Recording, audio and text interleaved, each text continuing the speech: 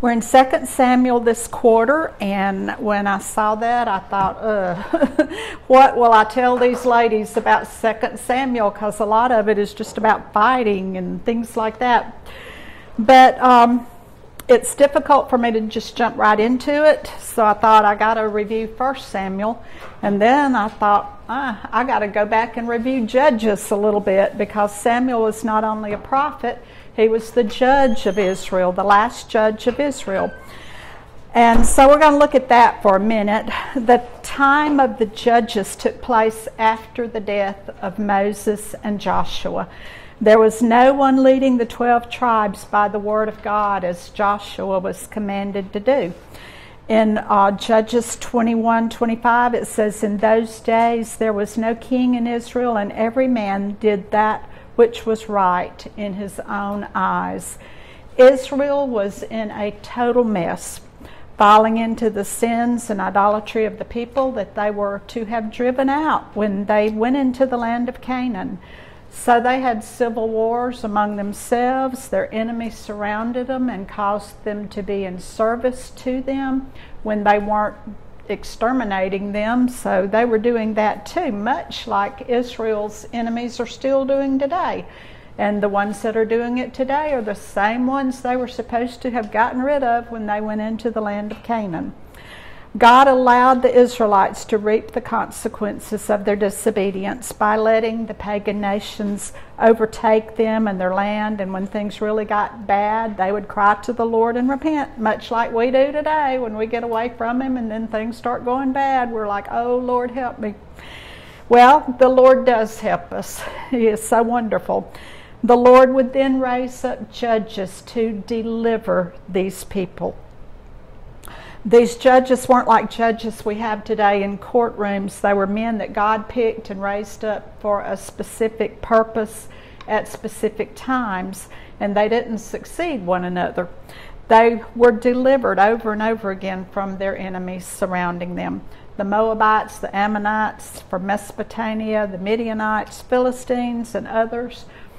And on it went. They would not have had all these enemies to deal with if they had obeyed God. But instead, they mingled with them and intermarried with them. And I thought as I wrote this, well, those stupid people, you know. But then, look at us. Don't we do the same thing? We don't obey God and we get in trouble. A lot of our own problems happen to us because of our own disobedience. So they got in trouble. They cried to God. He sent someone to deliver. But when things were going good, they did the same thing. They ceased not from their own doings, nor from their stubborn ways. They just kept on and on doing the same thing. Romans 11:25 through 26 says, "Blindness in part has happened to Israel until the time of the Gentiles be come in. And so all Israel shall be saved, as it is written, there shall come out of Zion the deliverer, and shall turn away ungodliness from Jacob." In the book of Judges, the ones that God raised up picture Jesus, the deliverer, that will come one day. That's what the book of Romans is speaking of. Jesus, the deliverer out of Zion.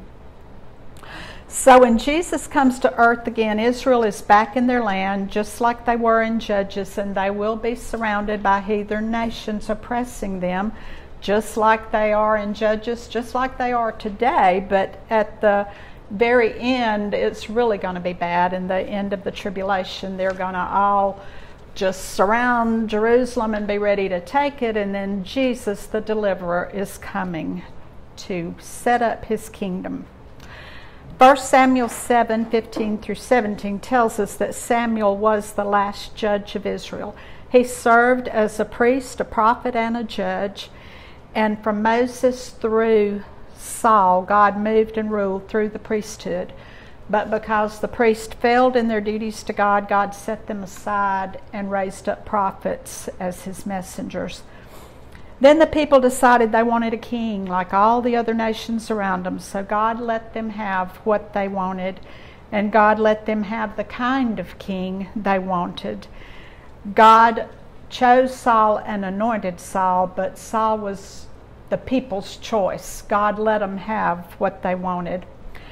God had said they would have a king as early as the days of Abraham, so wanting a king in itself was not a bad thing, but they wanted a king for the wrong reasons, to fight against their enemies for them. They failed to see that God had been fighting for them all the time. They didn't need a king at that point. When they were in fellowship with God, they won all their battles, but when they were not in fellowship, they got clobbered. God tells Samuel to give the people what they want. He tells Samuel, they've not rejected you, but they have rejected me, that I should not reign over them. So in the book of Samuel, the government of Israel changes from what is called a theocracy, which is a priest ruling in the name of God, to a kingdom, with prophets speaking in the name of the Lord instead. One of the main things to be learned from 1 Samuel is that God's work must be done in God's way. The main three characters in 1 Samuel were Samuel, Saul, and David. And the main character from start to finish in 2 Samuel is David. So God gave the people the king they wanted. But David was the first real king of Israel, the one truly chosen by God. The nation of Israel was slow in its development until David's kingdom was established. And this kingdom is the message of both the Old and the New Testament. The first book of the New Testament gives the long genealogy of Jesus, the King of Kings and Lord of Lords, showing that he is from the line of David and is the promised Messiah who has the right to rule the throne of David. The first message of the New Testament was given by John the Baptist, repent, for the kingdom of heaven is at hand. So a kingdom with the king ruling is God's ultimate plan, and he plans to put King Jesus on the throne. Jesus is from the line of King David, and in the book of Samuel, the coming millennial kingdom is foreshadowed. In the books of Samuel, we see in the reign of King David at least three things that is needed for a kingdom to be successful. A powerful king who uses that power to rule righteously, a king who will rule with total dependence on God the Father, and a king who will rule in total obedience to God the Father. In King Jesus, all of these requirements will be completely fulfilled, but we get a glimpse of it in David's reign. So watch for pictures of the second coming and the kingdom that's going to come as you study the entire Bible, but 2 Samuel is about the setting up of the throne of David from which Christ will one day rule. In Isaiah 9, it talks about it, for unto us a child is born, unto us a son is given, and the government shall be upon his shoulder, and his name shall be called Wonderful Counselor, the Mighty God, the Everlasting Father, the Prince of Peace. And it tells us that of this government and peace there will be no end upon the throne of David and upon his kingdom to order it. And the zeal of the Lord of hosts will perform this. He shall be great, and the Lord God shall give unto him the throne of his father David, and he shall reign forever and ever. Won't that be a wonderful time? In 2 Samuel, we see the very beginnings of that kingdom that's one day going to be on this earth. Okay, you can look at 2 Samuel chapter 1, verses 1 through 5. After the death of Saul, David returned from defeating the Amalekites and stayed in Ziklag 2 days. On the third day, a man arrived from Saul's camp with his clothes torn, with dust on his head. When he came to David, he fell to the ground to pay him honor. "Where have you come from?" David asked him. He answered, "I have escaped from the Israelite camp." "What happened?" David asked. "Tell me." He said, "The men fled from the battle. Many of them fell and died, and Saul and his son Jonathan are dead." Then David said to the young man who brought him the report, "How do you know that Saul and his son Jonathan are dead?" Now, in movies, when it involves a hero and a villain, most often we see at the end of the story, the villain dies and the hero wins. Star Wars, Robin Hood, Blue Bloods, everything. I think they get that from the Bible. I think they looked at the Bible and copied some of these things. Through most of 1 Samuel, we saw our hero David being persecuted by Saul, but 2 Samuel opens up with good winning over evil. But it's all in God's time and in God's way, not ours. Sometimes we think it will never come, but it does come, and it will come. And that's where we have to practice patience and exercise our faith and just trusting in God. David could have killed Saul many times. In 1 Samuel, he came so close and could have easily ended it all. But he knew that God was in control and that God would deal with the matter when God got ready to. This is one thing we can take away from the book of Samuel, is to look at David's life in that he just waited on God. My big problem, my besetting sin, I think, would be worry, fretting over stuff that I can do nothing about, and I think I have a lot of company in that. I find it difficult just to wait on God to show me the answer, to do something. A lot of times I'll pray, Lord, what can I do? What can I say in this situation to make things better, And then instead of waiting on Him to show me, or maybe there's nothing I can say, but instead of praying, giving it to God and going on about my business, I just keep worrying. I need to pray and release, and believe that God can handle the situation for me, and He can. And also, if He wants me to do something, He will show me. So I'm practicing that these days, just waiting, just zipping my mouth and waiting until I know God wants me to say this or do this. So we can learn that from David's life. Saul was the king of Israel. He was put in that place by God, but Saul fell, so God chose David to replace him as king. Saul had sons, but God said the reign would be removed from Saul and from his family. So imagine how that revelation must have been for David, because his very best friend in the whole wide world was Saul's son, who would have been heir to that throne. He was taking Jonathan's place. But it does not seem like David spent his time worrying about it. He trusted in God to work it out. At the end of 1 Samuel, in order to hide out from Saul, David has been living with the Philistines. Now, in reviewing, I said, wait a minute, with the Philistines? Well, Saul and his men were after him, so David made friends with Achish. He was king of Gath and one of the lords of the Philistines. Goliath was a Philistine, the giant that David killed. The Philistines had been the enemy all David's life, and here David is living with them. How? Well, a verse came to my mind, Proverbs 16:7. Keep in mind, David had no other place to go. And Proverbs 16:7 says, when a man's ways please the Lord, He maketh even his enemies to be at peace with him. So David had found refuge in enemy land. And we find that these Philistines were about to go out and fight Saul's army.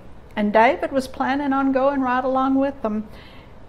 I'm sure it was an awkward spot for David, but these people David had lived with, they had protected him, so he intended to go and attack his own people with them. But God intervened. See there? God works things out. The leaders of the Philistines came and talked to Achish about it. They didn't want David to go with them, in fear that he might be reconciled with his people and turn on them. This was God working Romans 8:28 in David's life. We don't always realize how many times God graciously intervenes in our lives, but He does, whether we know it or not. If David had helped win the battle against Saul, he never would have become king of Israel, and Saul's son Ishbosheth would have been king instead. Proverbs 16:9 says, a man's heart deviseth his way, but the Lord directeth his steps. God gives us choices. Sometimes we get in a storm of trouble because of our own choices, and God allows it sometimes for a purpose. David didn't make this storm with Saul, but God allowed him to be put in it. But it's comforting to me to know that in the life of a Christian, God is always at work on our behalf. He's always in control, and whether we put ourselves in the storm or whether He allows us to be put there, He is the one that directs our steps, and He's right there with us. Look at 1 Samuel chapter 29, verses 8 and 9. Yeah, first. Achish has just told David that he can't go with them because it would displease the lords of the Philistines. And David said unto Achish, But what have I done? And what hast thou found in thy servant so long as I've been with thee unto this day, that I may not go and fight against the enemies of my lord the king? David does not realize it, but God is directing this scene in his life. And Achish answered and said to David, I know that thou art good in my sight as an angel of God. Notwithstanding, the princes of the Philistines have said, He shall not go up with us to this battle. Thou art good in my sight as an angel of the Lord. People are drawn to righteous people. It may not seem like it in all cases, but I believe they are. In some way, they're drawn to the righteous because there's a glimpse of Jesus in the righteous people. So whether they would admit it or not, they're listening to what we say. They're watching for what we do. And I really believe the world is dying to see a real Christian. They want to know there's a life beyond this, and that there's a heaven and an Eden, and they're going to see their loved ones again. I believe they really are dying to see a real Christian. So I believe they're drawn to us. When you read about the life of David and how he conducted himself with his men and with strangers and with God, you can see why these people were drawn to him. When a man's ways please the Lord, he maketh even his enemies to be at peace with him. If you haven't read 1 Samuel chapter 30, go back and read it and see how he responded to people in just that one chapter. He was a loyal friend, he was good and kind, but at the same time he was no wimp. Nobody could accuse David of that. In chapters 29 and 30, God worked Romans 8:28 in several ways for David. In 2 Samuel 1, an Amalekite comes into David's camp with news of how the battle went with the Philistines and Saul's army. I think he lies. I noticed in our study book, they think he was telling the truth, but he says let me see, where is that? 2 Samuel. He says that, where was that? There's a discrepancy in the way he puts it about Saul's death. Let's see, let me find it again. He comes and he tells David what he thinks David wants to hear. He tells him that Saul and his sons are dead. Then in order to gain favor with David, he tells them that he is the one that did it, and he has Saul's crown and bracelet to prove it. But this backfired on him. He didn't do it, I don't believe. He just came along afterwards and took the crown and bracelet, and then took credit for the death of Saul. In 1 Samuel 31, 3-5, it tells the story. And the story is that Saul couldn't get his armor bearer to finish him off after being mortally wounded, so he intentionally falls on his own sword and dies. But this man tells David that he killed the king, thinking he's going to get a reward or something. He gets something, but it's not a reward. But if you look back over there in 1 Samuel 31, he doesn't even tell it right. Saul took a sword and fell upon it, and then he tells David, Saul leaned upon his spear. And that it wounded him and that he came along and finished him off. So it clearly to me tells you in 1 Samuel 31, it says, let's look back at that. Saul said unto his armor-bearer, draw thy sword and thrust me through therewith, lest these uncircumcised come and thrust me through and abuse me. But his armor-bearer would not, for he was afraid. Therefore Saul took a sword and fell upon it. And when his armor-bearer saw that Saul was dead, he fell likewise upon his sword and died with him. So the Amalekite came and told David, I finished him off. But over here it says he was dead, so I think he was dead. Anyway, like Brother Matt says, put yourself in that Amalekite's place for a minute. Can you imagine you're expecting David to be joyful that you killed his enemy for him? You expect his army of men to be whooping and dancing and shouting for joy. Let's have a party. Let's praise this guy because he killed Saul. He killed my enemies. Instead, what you get is David and his men standing before him hearing the news. And David took hold of his clothes and rent them. And his men did the same thing. And they mourned and wept for Saul and for Jonathan his son and for the people of the Lord and for the house of Israel because they were fallen by the sword. The tearing of one's clothes is an ancient Jewish tradition that expresses great, overwhelming sense of grief and mourning and loss. I wonder if David fell down on his knees as he tore his clothes, or did he just look around at his men as he ripped them and his men did the same thing? I wonder how that Amalekite felt as he watched this happening. They started mourning and weeping. I wonder if he thought, uh-oh. And he looked around him and there was no place to run. He was surrounded. David said, how wast thou not afraid to stretch forth thine hand to destroy the Lord's anointed? Then the Amalekite knows he's in trouble. And David called one of his young men to kill the Amalekite, and he smote him.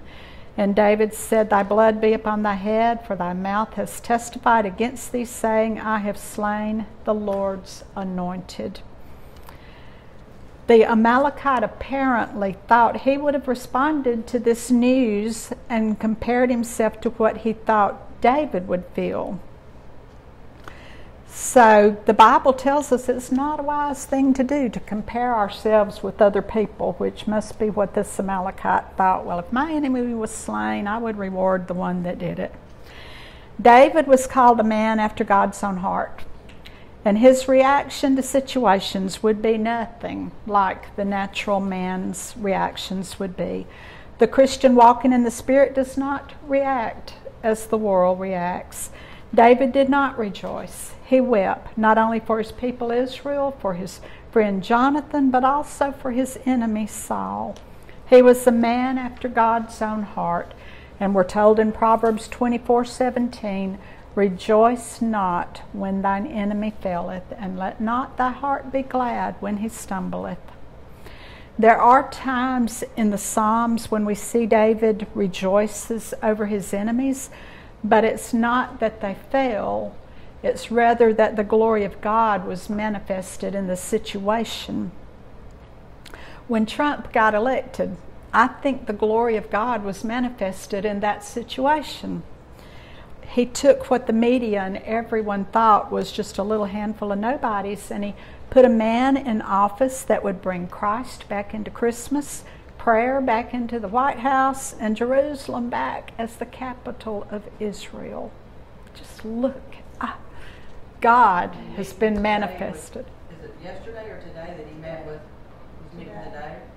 Or tomorrow. He has 20 hours to. I thought they said 9 a.m. I just know that because the news was. Okay, what? United States. He landed today. He did, yeah. He's in Singapore, going to meet with little Kim to Okay. try to work it out. That's at 9 tomorrow. Okay. I wonder if they're Okay. going to televise that. Which is a blessing because Oh, yeah. he's